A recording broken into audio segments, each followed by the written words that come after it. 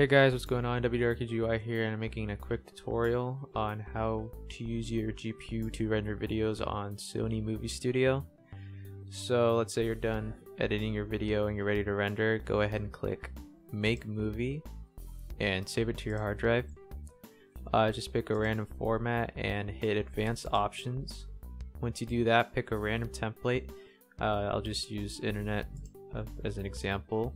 Once you pick a template, click Customize Template and go ahead and look for the System tab and click it. And there's a button right here that's called Check GPU. This just checks the type of encoding that your GPU utilizes. So go ahead and click it. And my GPU uses OpenCL. So once that's done, that means you can use your GPU for rendering. And go ahead and go back to the video tab and scroll down here to the encode mode.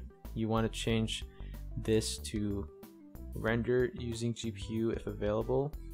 If that's there, go ahead and click it, and that's all you have to do. So once you're done editing all your options and settings, go ahead and click OK, and there's the template. So once that's done, just go ahead and render your video and you'll be set.